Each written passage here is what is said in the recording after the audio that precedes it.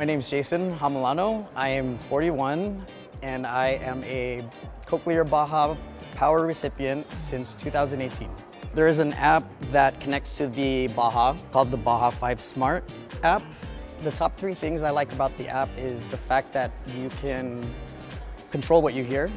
You can control the volume as far as the mic. You can even shut off the volume if you're streaming music.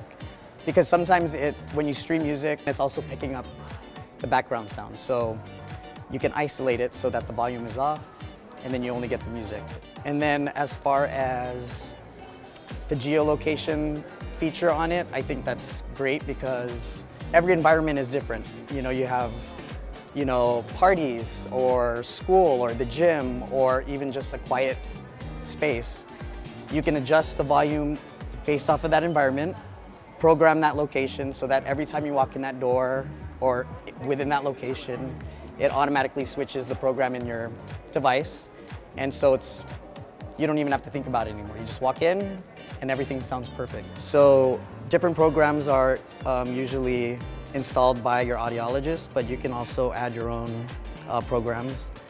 Right here you can adjust the volume, and then those are just, you can check the status, you can hear whatever sound you're supposed to hear by pressing this. You can find your processor if it gets lost.